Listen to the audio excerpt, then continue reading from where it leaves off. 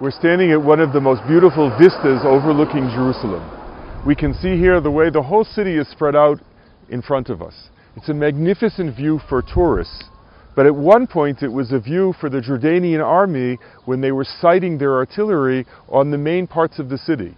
And if you look carefully, you can see in front of us the Knesset, you can see the Israel Museum, you can see all the way to Mount Scopus and to the Mount of Olives, and we can see the neighborhoods of Jews and Arabs who today live together here peacefully, but who were once ripped apart by a city that was divided in half. Once again, there's pressure on Israel to try to divide the city again, and that's why we're here today, to try to think about what the implications would be. Jerusalem is the heart and soul of the Jewish people. It's the symbol of our unity.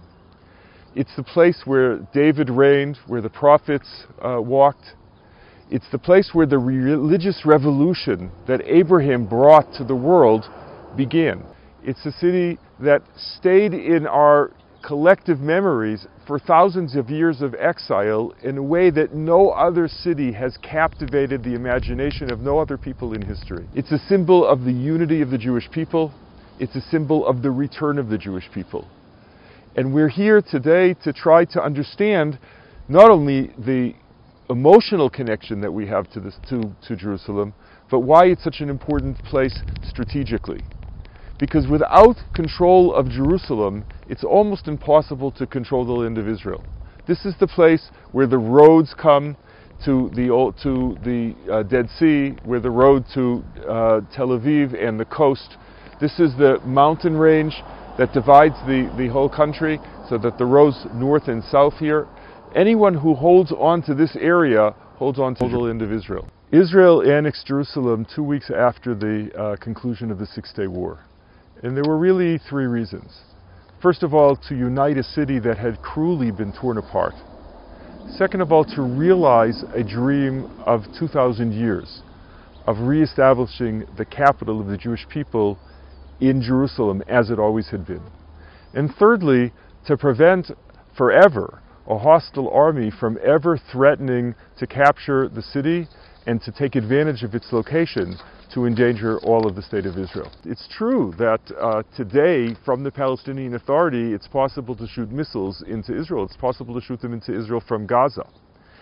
But the real danger, much more dangerous than the missiles, is the danger of tens of thousands of assault rifles that have a range where they can kill people up to about 5 kilometers, and they have an effective range of a few hundred meters. Those assault rifles are already in the hands of Palestinians throughout the Palestinian Authority. And our experience during the Second Intifada was that anywhere where the Palestinians were able to stand on a hill and shoot into Israeli cities, they did. They made life totally miserable for the Israelis who were within their range.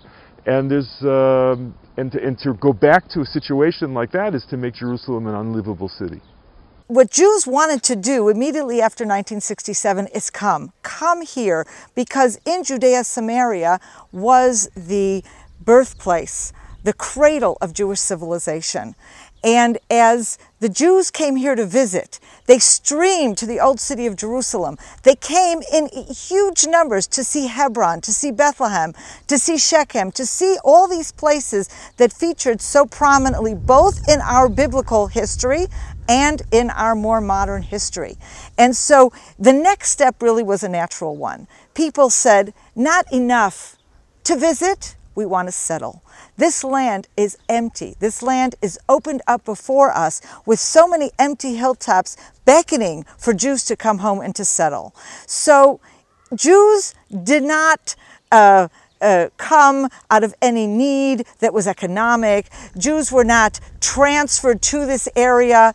Jews came willingly and enthusiastically of their own accord. And in fact, the settlement movement at its very heart was a grassroots movement. It began with young people in response to the miracle of the '67 war coming here and petitioning the government, allow us to please reestablish our ancestral homeland and build new modern communities here in Judea and Samaria. There's no such thing as East and West Jerusalem, right? The term is used to mean East Jerusalem is what the Jordanians controlled, and West Jerusalem is what the Israelis controlled. And it sounds like it's a very neat type of thing. You draw a line, and that's the end of it. The truth is, we're now standing in Gilo, which is the south of Jerusalem. This was under Jordanian control. Today, it's a neighborhood with 40 or 50,000 Jews.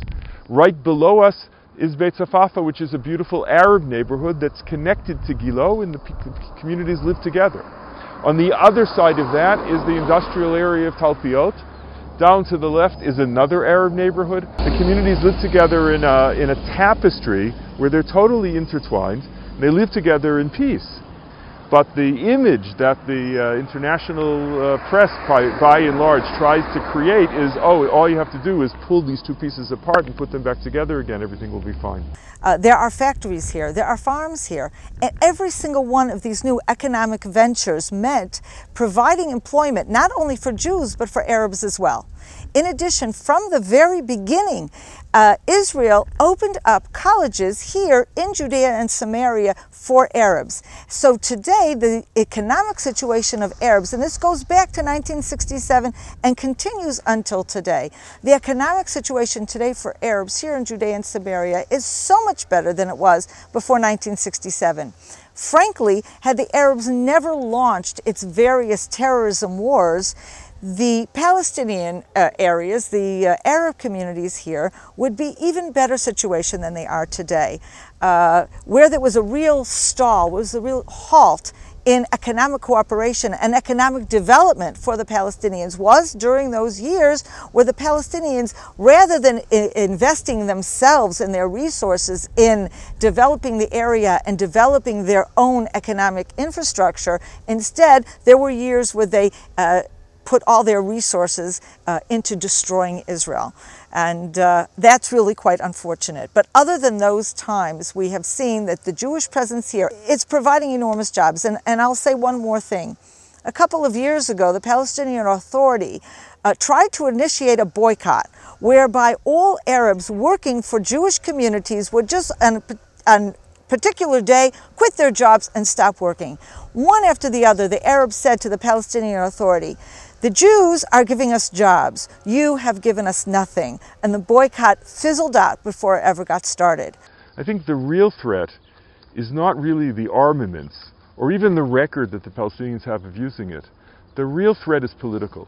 The total lack of reliability of international guarantees in the face of Arab political pressure. Those calling on Israel to divide its own capital are willing to guarantee Israel's security in the future, but will they do that if Palestinians violate the terms of an agreement? How likely is it that they would really follow through with that?